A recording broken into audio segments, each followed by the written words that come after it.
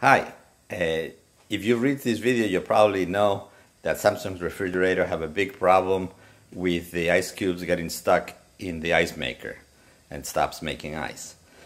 I had under warranty have somebody come and replace the tray where the ice cubes stay, and also he put on new pieces that Samsung has made to allegedly fix this problem, but it did not fix the problem. And so I love this refrigerator except that problem. So I've come up with a couple of ideas of ways to fix it. Okay, first of all, right now I noticed that it was didn't have a lot of ice. So what I did was open it up, and I found out that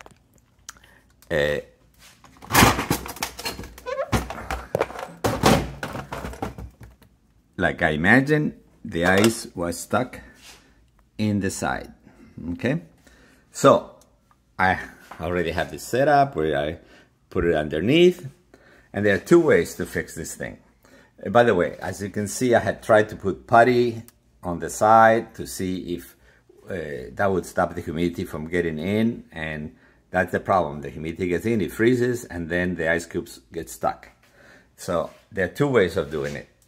One is getting a steamer. I got this thing in Amazon, and it's not very expensive, and you reach the end of the tray and it just melts everything. It takes a little while, but then I found a much easier solution.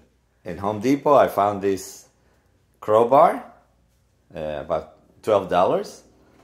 So basically all I have to do is go in there and knock it down, and if I catch it early, like maybe once a week, then they're not frozen up there.